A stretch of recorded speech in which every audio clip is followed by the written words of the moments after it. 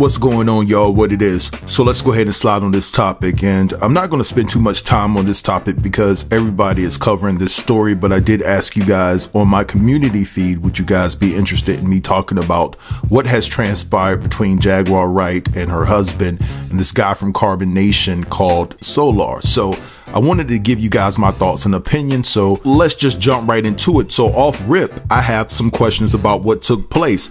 I have to give you guys my honest opinion, and I feel like some of this could have been staged. That's how it comes across to me if I'm keeping it all the way 100 with you all. Now, I observed Goomba, Jack's husband, saying in an interview that Solar came around about 2 weeks ago, and basically he didn't like the dude's energy, and I understand that because he's a mutt from Carbon Nation. And as a man, there's no way in the world that Solar would have been in the presence of me and my wife for more than 2 minutes, given his affiliation to that low vibrational and demonic cult. I mean, Goomba did say in an interview that Solar just mysteriously popped up out of the blue, and in my mind that's cap. I believe that Solar popped up because him and Jaguar were talking behind the scenes, and Jaguar wanted that dude to pop up.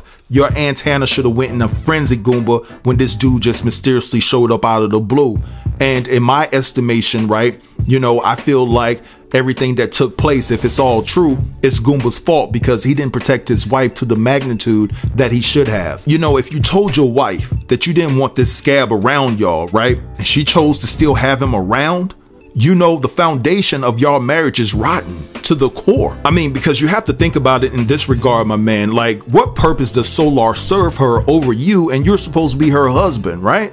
And so, like, that is so disrespectful within itself, and it sounds like the Jaguar wanted to give him some ass. You know, you have to analyze this in its totality. This dude just came around, and I'm pretty sure before the second week y'all were hanging around each other, she had already started calling him nephew, and they're not even related. Then on top of that, you said that you expressed to your wife that y'all didn't need a third wheel to tag along with y'all. You didn't want nobody else riding around with y'all, going wherever y'all were going.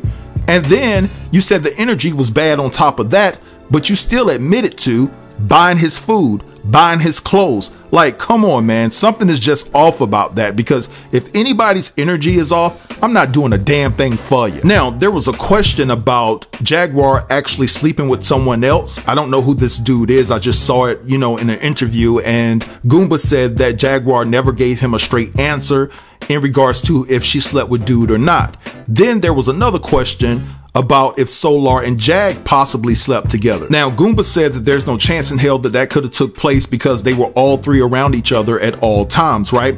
But on the day that that fight transpired, you said in an interview that you actually walked 3 miles to the barbershop to get away from Solar and to get away from your wife. Well, let me say this, my man. If they didn't have the opportunity to bump uglies beforehand, you sure as hell gave them the opportunity to bump uglies when you allegedly walked 3 miles to the barbershop to get away from Solar and Jaguar. Just saying. Now, let's talk about this theory of Solar possibly slipping something in Jaguar's drink, right? And all of a sudden she comes possessed and things of that nature, and she's running around, you know, taking her son's ashes and throwing it on people at the barbershop and rubbing it on her face and things like that. But one thing in particular that I noticed is that if Jaguar was so possessed, right? If she was so demonically possessed, why did she keep the focus on turning the camera every which way she actually went to make sure that the footage was recorded?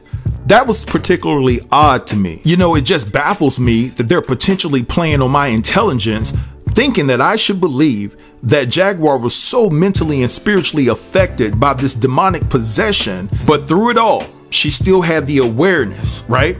And the presence of mind to hit record and to turn that camera to make sure she was filming the altercation that was going down. Yeah, y'all can play with your mama on that one, not me, because look, something just sounds off about that. And then let's talk about the fight, right? I see a lot of bloggers that interviewed Goomba, you know, kissing up to him saying, yeah, you gave it to old boy, you beat him down. Where did he beat old boy down? Last time I checked, when he went live, he didn't even have a scratch, not a nick. You know what I'm saying? It seems like to me that Goomba had him in the headlock and he was holding his wrist while they were on the ground, like holding him by his wrist.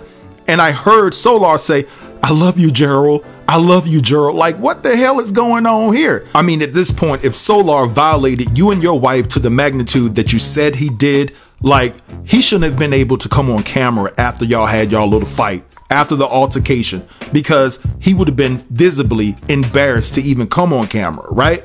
So I just don't understand it. Y'all doing a bunch of holding and touching. He's holding your wrist, talking about, put it in, Jaro, put it in, Jaro. Then on top of that, when Goomba got off of old boy, it seems like he went at Jag, but he said that he didn't put pause on Jag or whatever the case may be. I guess that is what it is.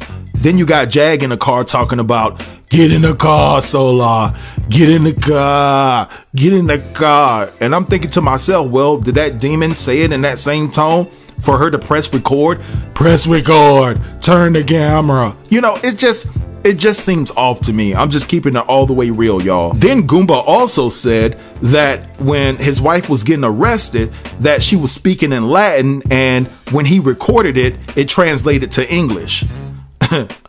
Yeah.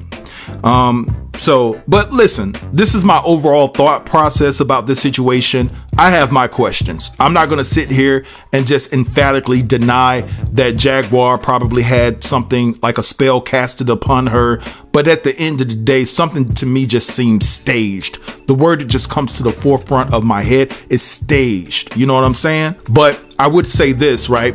Let's just say that this is all true. If this is all true, this is a very heartbreaking situation for Jag, because at the end of the day, the things that she's been exposing about Jay-Z and Diddy and things of that nature and the industry in its totality, it is not safe for her, you know, if she's being held against her will, because, you know, due to her own fault. Yes, indeed. But at the same time, you know, I just don't know if she makes it out.